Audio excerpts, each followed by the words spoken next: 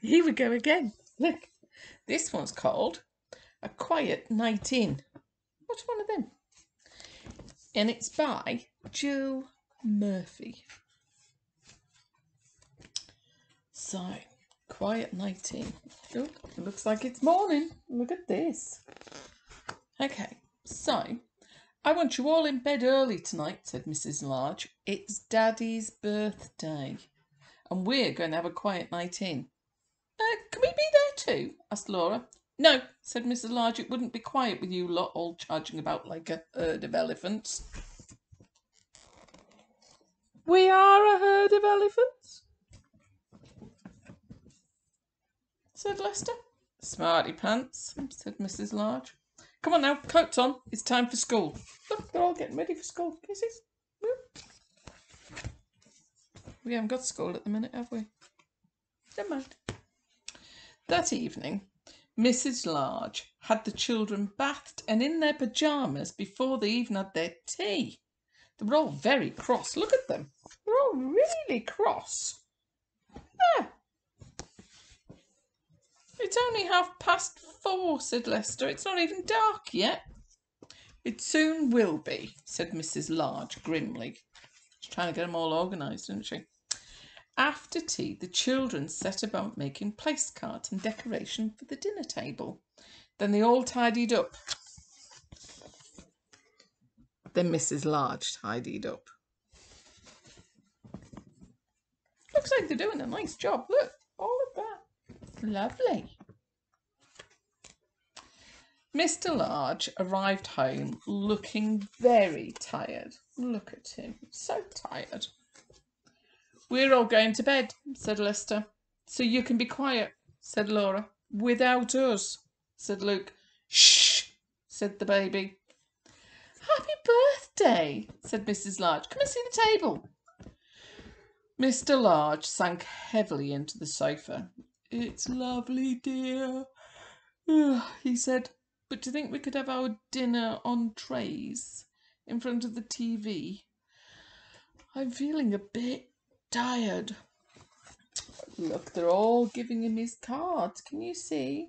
They're all setting things up. Oh.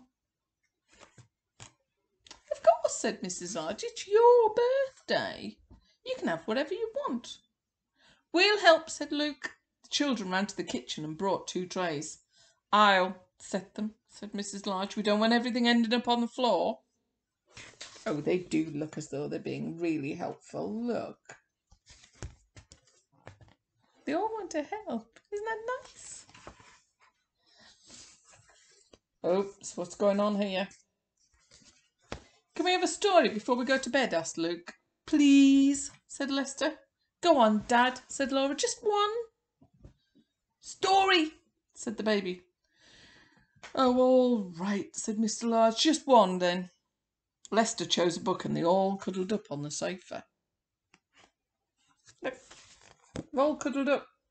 But I think something's going on. Mr. Large opened the book and began to read. One day, Binky Bus drove out to the big garage. Hello, he called to his friend, Mickey Milkfloat. I don't like that one, said Laura. It's a boy's story. Look, said Mr. Large, if you're going to argue about it, you can all go straight to bed without your story. So they sat and listened while Mr. Large read to them. I think I would too. After a while, he stopped. Go on, Daddy, said Luke. What happened after he bumped into Danny Dustcart? Did they have a fight? Asked Lester. Look, said Laura. Daddy's asleep. Shh, said Baby. Oh, Daddy's asleep. Mrs. Large laughed. Poor Daddy, she said. Never mind, we'll let him snooze a bit longer while I take you all up to bed. Will you just finish the story, Mum? Asked Lester. We don't know what happens in the end, said Luke. Please, said Laura. Story, said Baby. Look, Daddy's asleep. What do you think Mummy's going to do? So, there's Mummy. Do you think she's reading a story? I think she looks sleepy.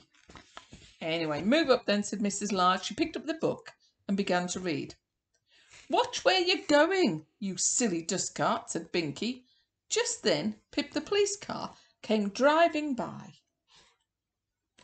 After a while, Mrs. Large stopped reading. What's that strange noise? Asked Lester. It's Mummy snoring, said Luke. Daddy's snoring too. They must be very tired, said Laura kindly. Shh, said Baby. The children crept from the sofa and fetched a blanket. See?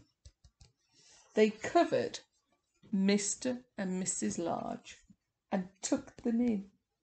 Oh, that's nice, isn't it? We'd better put ourselves to bed, said Lester. Come on. Shall we take the food up with us? Asked Luke. It is on trays. It's a pity to waste it, said Laura. I'm sure they wouldn't mind.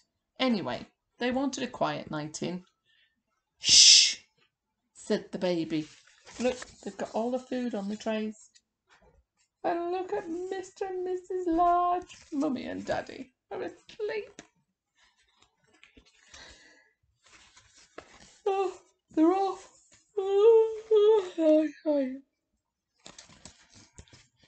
Mind you, they're dropping everything, aren't they?